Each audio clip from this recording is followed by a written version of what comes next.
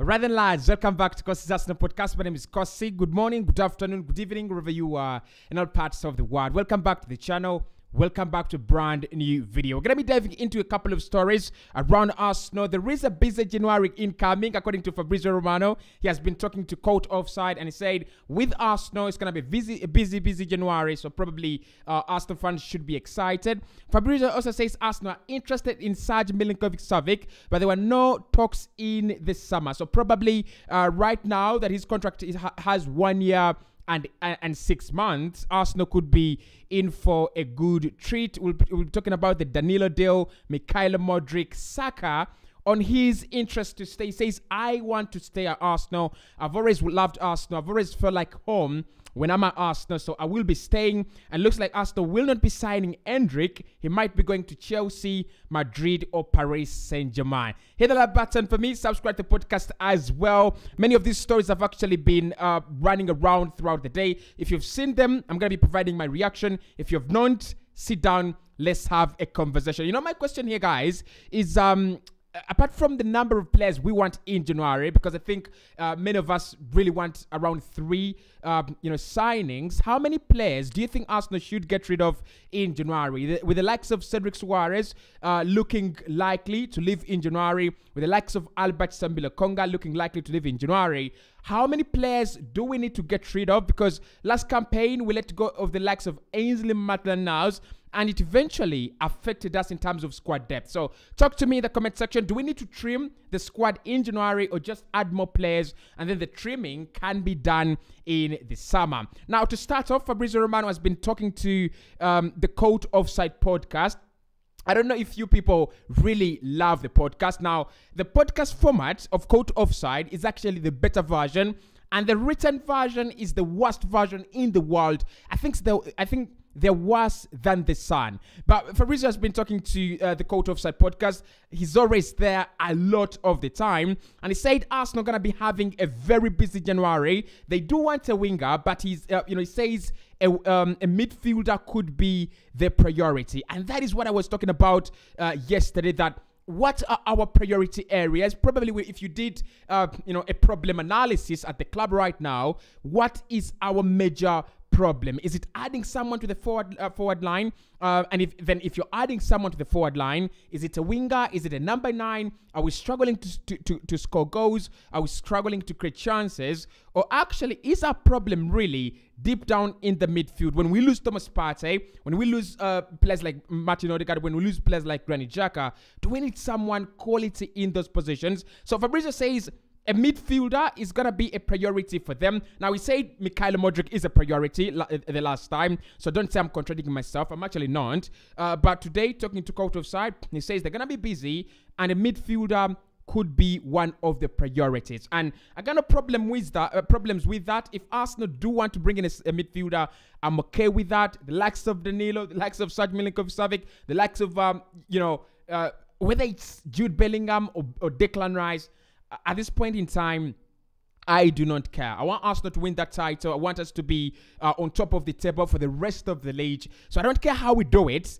I just want us to be there. So in terms of midfielders, we've already talked about who Arsenal are looking at. But Romano, again, today, speaking to Court Offside, I said Arsenal are still interested in Serge Milinkovic-Savic. And he said in the summer, there were a few rumors around this guy with Arsenal, but they're not so strong. There were no negotiations between the players' agents and Arsenal. And there were also no negotiations between Lazio and Arsenal for their captain, Serge Milinkovic-Savic. But of course, we know Arsenal do want to jump onto those opportunities where players' contracts are running down, and then you can get him on a bargain and things like that. So Romano says this is one to watch. This is one for us to wait and see where it's going to end.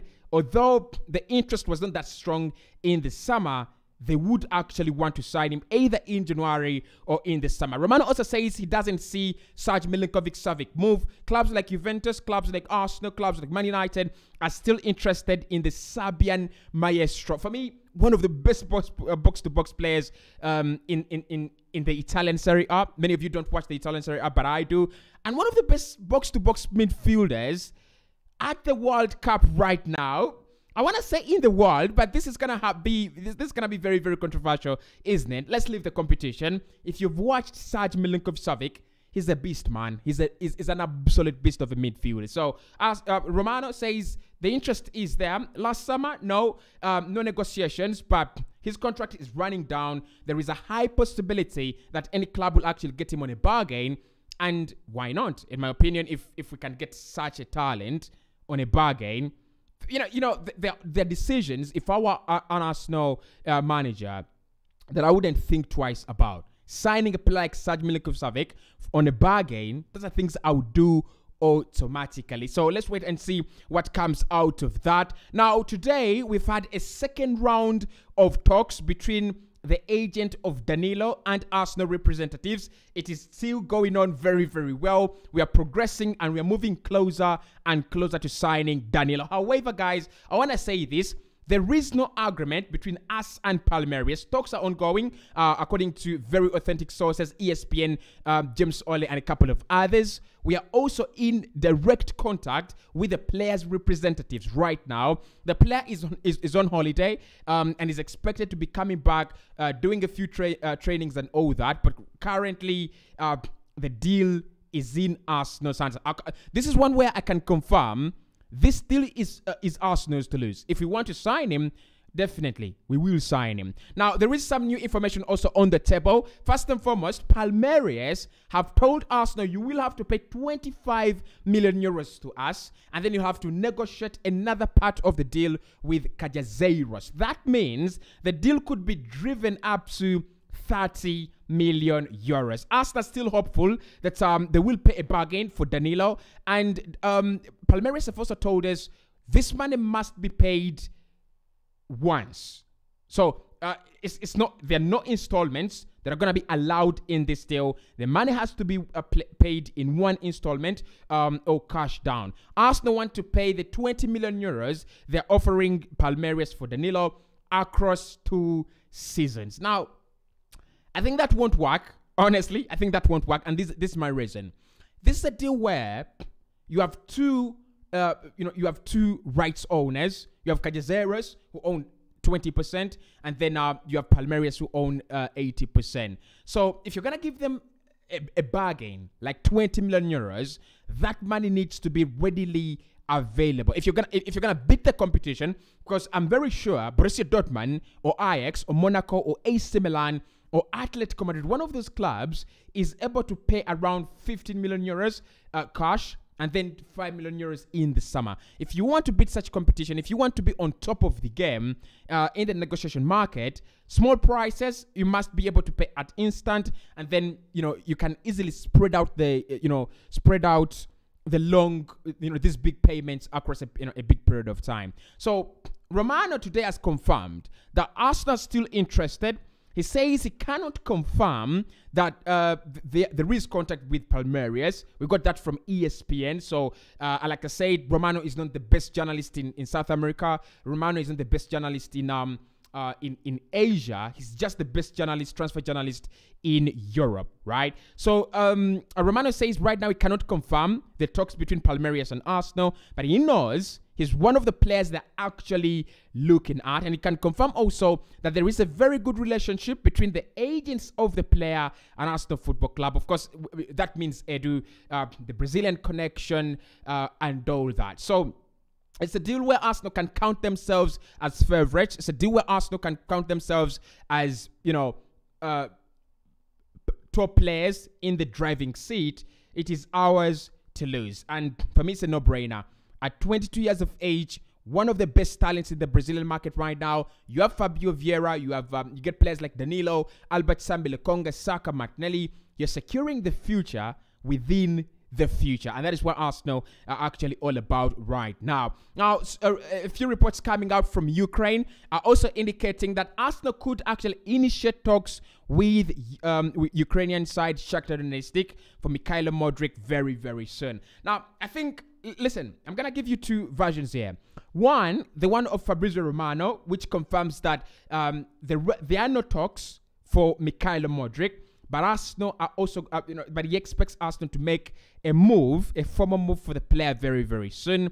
And the other perspective is my own. I think everyone is trying to milk so much the deal for Mikhailo Modric. Everyone wants to have a say. Everyone wants to write about it because I think it's the most clickable thing right now, apart from the Ronaldo saga and the boring World Cup at Qatar without goals. To be honest, we need some goals. 0-0s are becoming 0-0s, 1-1s, 1-0s and all that. But look, listen, I don't think this is a huge step in terms of where we want to be. That Arsenal are going to initiate talks very soon with Mikhailo Modric. And actually, I think this story will make more sense when I come here and say Arsenal have initiated talks with Mikhailo Modric or his agents or Shakhtar Donetsk. But anyway, we are hopeful. We will be talking to Shakhtar in January. Unless otherwise, negotiations will actually be underway and we'll see if we are going to be signing him. Remember, if we don't sign him, a few of the other options we are looking at,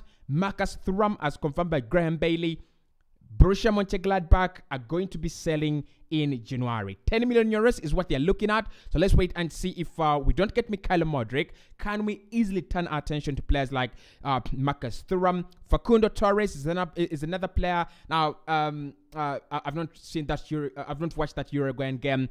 Had a few commitments, but I think, you know, I would take Facundo Torres if Mikhailo Modric actually fails to join us. But anyway, let's wait and see. A very interesting update around Bukayo Saka is, of course, with England with the, during the World Cup. Was asked a few questions about if he wants to stay at Arsenal and whether he feels he will stay at the club. And his answer was, I want to stay at the club. And regardless of what's going to happen, I feel at home at Arsenal Football Club. Now, I'm one person who really loves digging deeper.